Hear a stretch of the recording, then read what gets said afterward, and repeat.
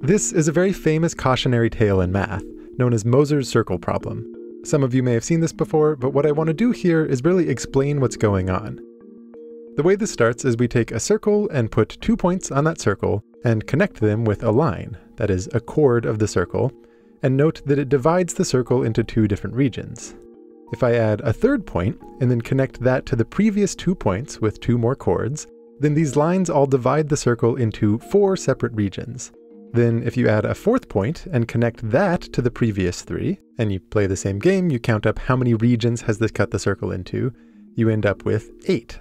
Add a fifth point to the circle, connect it to the previous 4, count up the total number of regions, and if you're careful with your counting, you'll get a total of 16.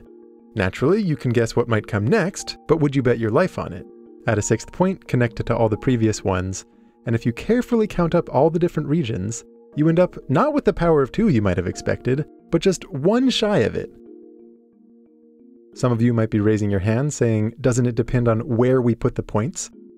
For example, watch how this middle region disappears if I place everything nice and symmetrically around the circle. So yes, it does depend, but we're going to consider the cases where you never have any 3 lines intersecting with each other. This would be the generic case. If you just choose n random points, almost certainly you'll never have 3 lines coincide. But setting aside the technical nuances, the problem is such a tease. It looks so convincingly like powers of 2 until it just barely breaks. And I have such a strange soft spot for this particular question. When I was younger, I wrote a poem about it and also a song. And on the one hand, it's kind of silly because this is just one example of what the mathematician Richard Guy called the strong law of small numbers, summed up in the phrase, there aren't enough small numbers to meet the many demands made of them. But I think what I really like about this problem is that if you sit down to try to work out what is the real pattern, what's actually going on here, one, it's just a really good exercise in problem solving, so it makes for a nice lesson right here. But also, it's not just a coincidence that it starts off being powers of 2. There's a very good reason this happens. And it's also not a coincidence that you seemingly randomly hit another power of 2 a little bit later on the 10th iteration.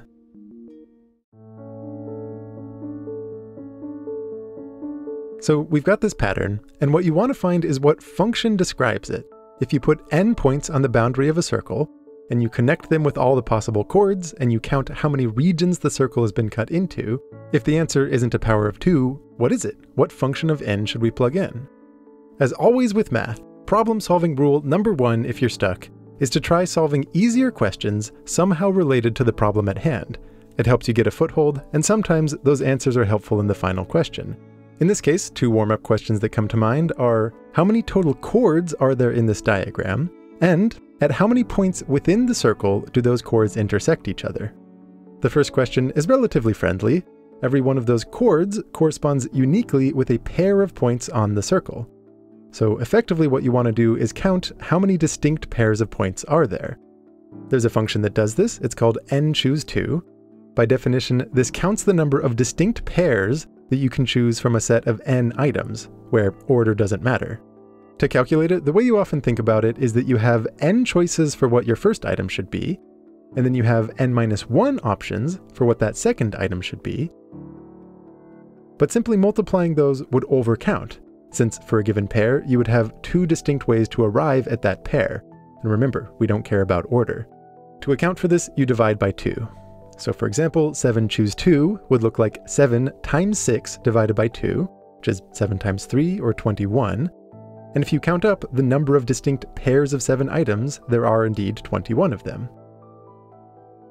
Counting the number of intersection points in the diagram is a little bit trickier. One idea might be that it should be the number of pairs of chords, since every intersection point comes from 2 different chords. However, that would not quite be right, because the association is not unique. You can find a pair of chords that don't intersect within the circle. As I said, it's a little bit tricky. I'd encourage you to try to pause and think about it for yourself. And if you do that, you give yourself a moment. Maybe if you're a little bit lucky, here's one thing you might notice. Every intersection point is uniquely associated with a quadruplet of points on the exterior. For a given quadruplet, you look at the 2 kind of diagonal chords between them, and those will intersect within the circle. And it goes the other way around. Every intersection point corresponds with some quadruplet of points. So, what you want now is to count how many distinct ways can you choose 4 items given n total choices. This is very similar to the previous question. The function that answers it is called n-choose4, which by definition counts the number of quadruplets from a set of size n. And the way to calculate it is similar to what we saw before. You would think of having n choices for your first item, leaving you with n-1 choices for the next item, leaving you with n-2 choices for the third item, and n-3 choices for the last item. That, however, would grossly overcount the total number, since all the different ways you can permute these 4 items would be counted separately. To account for that, you divide out by the extent to which you've overcounted, the number of permutations of 4 items, which looks like 4 factorial. For example, if you calculate 4 choose 4, everything cancels and you just get 1, and indeed, there is a single intersection point in this diagram. If you calculate 6 choose 4, it works out to be 15. And if you look at this diagram and you count them all up, you would notice there are indeed 15 different intersection points. And even if you would never want to count it up by hand, if we had a diagram that has 100 distinct points on the exterior, and we drew all of the connecting lines, you can conclude that there have to be 100 choose 4, or just about 4 million intersection points somewhere in the middle. You've probably guessed this, but these are more than just warm-up questions. They give us the necessary information to answer the question we care about. How many regions has the circle been cut into? The trick is to use a very nice little fact about planar graphs. Here I'm using the word graph in the sense of a diagram that has nodes and lines connecting them, and what it means to be planar is that you can draw this diagram without any of the lines intersecting with each other. In graph theory lingo, you typically call those nodes vertices and the lines connecting them edges, and the wonderful fact that we can leverage is that if you count up the number of vertices, and then you subtract the total number of edges, and then you consider the number of regions that this graph has cut the plane into, including that infinite outer region, then always, no matter what planar graph you started with, you get 2. It's actually very fun. Try this for yourself. Draw any graph, make sure the lines don't intersect, and then count the number of vertices, subtract the number of edges, and count the number of regions that it's cut the plane into, and no matter what diagram you chose, the answer always works out to be 2. More commonly, you would see this written as v minus e plus f is equal to 2, since originally the equation described the vertices, edges, and faces of 3-dimensional polyhedra. And if you want to know why this magical fact is true, you can think about building up your graph from a trivial case, where you have a single node and no edges. So v would be equal to 1, f would also be equal to 1 because of that infinite outer region, and e is 0, so the equation is obviously true. Then, if you build up your graph one edge at a time, one thing that could happen is that for each new edge, you introduce a new vertex. So e goes up by 1, but v also goes up by 1, leaving the equation balanced. But if a new edge doesn't correspond to a new vertex, meaning it's connecting to a pre-existing vertex, that means that it's enclosed a new region of space. So e goes up by 1, but f also goes up by 1, which again leaves the equation balanced. So as you build up some potentially complicated graph, v minus e plus f always stays fixed at 2. This equation has a name, it's called Euler's characteristic formula, and I remember when I made a video about this a while ago, I had some dumb joke in there about Eulers being German for beautiful, and there were a decent number of comments that were like, you know, Euler is actually a person. I speak German, and it doesn't mean beautiful. Anyway, for our purposes, it gives us a tool for counting the number of regions that a planar graph has cut space into. Rearranging a little, you would take the number of edges minus the number of vertices plus 2. This is exactly the tool that we want to understand our circle question, although in that case we don't care about the infinite outer region, so instead I'll write this as e minus v plus 1. And at first you might complain, but we can't use Euler's formula in this case because it only applies to planar graphs. And in our case, the lines absolutely intersect with each other. We even counted how many times they intersect with each other. But the key is to treat this as a new graph where those intersection points are themselves vertices. So the total number of vertices here would not be n, but n plus the n-choose4 total intersection points. That in turn chops up all of our chords into a larger number of edges. It's much more than just n-choose2. And initially it might seem really annoying and tricky to think about exactly how much it's chopped them up. But one way you can think about it is that every intersection point takes what started as 2 separate lines and then turns it into 4 lines. So in effect, each intersection point adds 2 more edges. For example, look at this simple diagram where we have 3 lines and 2 intersection points. The total number of edges after the chopping would look like 3 plus 2 times 2, or 7. If you had 4 lines that intersected at 3 separate points, then the total number of little lines after chopping would be 4 plus 2 times 3, or 10. And for the diagram we care about, where we started off with n choose 2 separate lines, and they're getting chopped up at n choose 4 points in the middle, you would end up with n choose 2 plus 2 times n choose 4 edges. And actually there are a few more than that. Because we're including the circle, we also need to count the n different arcs that sit on the outside of this diagram. So, with all of that, you have the information you need to answer the original question. Pulling up our variant of Euler's formula that counts the number of regions, we'll plug in the expression for the number of vertices, which is n plus the n choose 4 intersection points. And you also plug in the slightly larger expression for the new number of edges, n choose 2 plus 2 times n choose 4 plus n.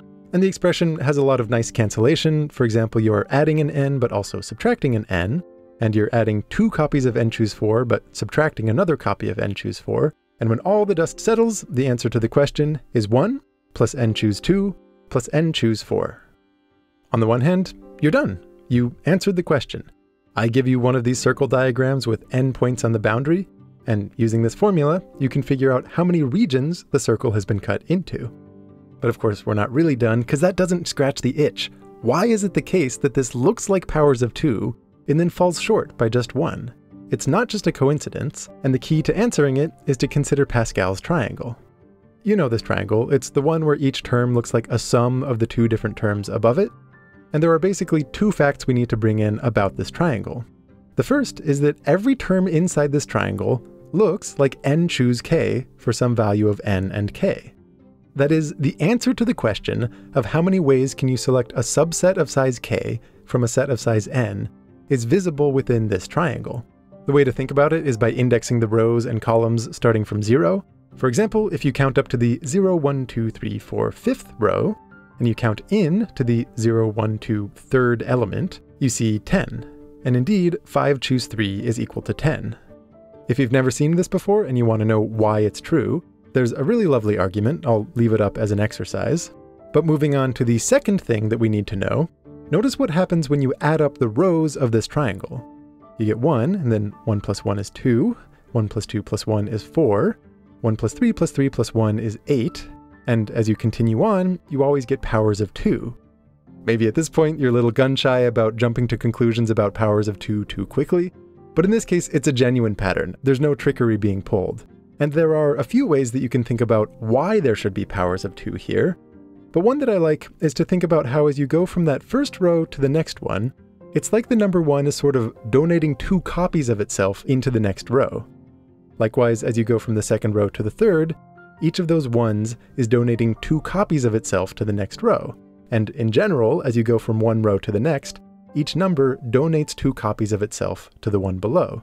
So, as you add up the totals for each of these rows, it stands to reason that those totals double on each iteration. Circling back to our original question, think about what this means. The answer to our question looked like 1 plus n choose 2 plus n choose 4. In the context of Pascal's triangle, you could think about that as adding up the 0th, 2nd, and 4th terms inside some row of that triangle. For instance, when n is equal to 5, it looks like adding up 1 plus 10 plus 5. Now, because each of those numbers is the sum of the 2 above it, this is the same thing as adding up the first 5 elements in the previous row, which in this case is adding up the entire previous row, hence why it's a power of 2. Same deal for all the numbers that are 5 or less. When you situate this formula inside Pascal's triangle, and you relate it to the previous row, what you're doing is adding up the entirety of that previous row. The point at which this breaks is for n equals 6, because in that case, when you relate this to the previous row, adding up the first 5 elements of that row, it doesn't cover the whole thing. It falls short specifically by just 1, which is why we miss the power of 2, and why it falls short specifically by just 1. Also, notice what happens when we plug in n equals 10. Looking down at the 10th row and relating those terms to the previous one, adding the first 5 elements of the 9th row is exactly half of that row. And because the triangle is symmetric, this means that when you add them up, you get exactly half of a power of 2, which itself, of course, is another power of 2. And as a challenge problem for you, I don't actually know if this is the last time that you'll ever see a power of 2. Maybe one of you out there who's cleverer with Diophantine equations than I am can come up with some clever proof. Stepping back, to summarize, we started by counting the total number of chords and the total number of intersection points, which, by thinking about the right associations, is the same as computing n choose 2 and n choose 4. Bringing in Euler's formula, this let us get an exact closed-form expression for the number of regions inside the circle. Then connecting that with Pascal's triangle gives us a very visceral connection with the powers of 2 and why they break when they do. So yes, Moser's circle problem is a cautionary tale about being wary of patterns without proof. But at a deeper level, it also tells us that what's sometimes chalked up to be coincidence still leaves room for satisfying understandings.